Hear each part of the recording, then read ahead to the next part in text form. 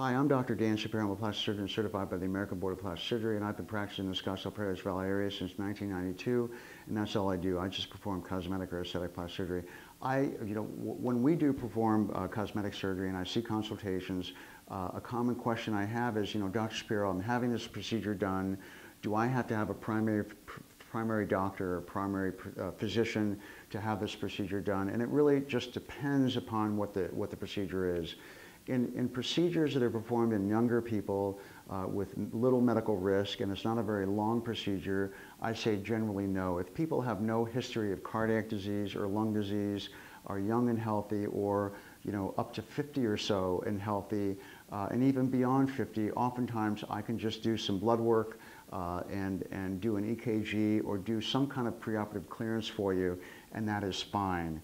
In patients that have more complicated medical histories in terms of having some heart disease, lung disease, or really any medical issues at all, whether it be diabetes or previous cancer, if you will, I just understand that I think the most important thing is to be safe here, and it's very important that if there's a doctor that knows you, I think that he or she needs to give their blessing prior to any elective cosmetic surgery, and that means that probably you need to go see your primary physician.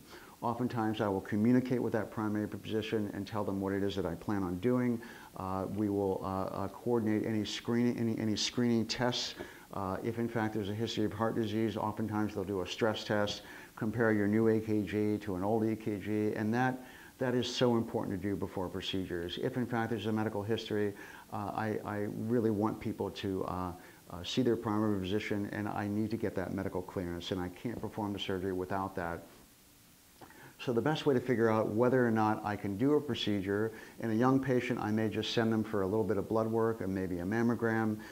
In people that are over 50, I may send them for an EKG just as a screening device to make sure everything's okay, because the anesthesiologists require that. I think it's very important that we're trying to perform this elective cosmetic surgery in the safest way possible for you.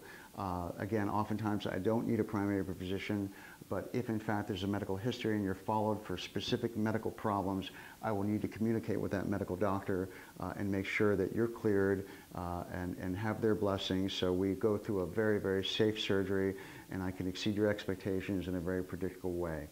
Best way to find out what to do before cosmetic surgery in terms of any clearance, come in, I'll have you talk to me or my nurses, and we'll go from there. Thank you very much.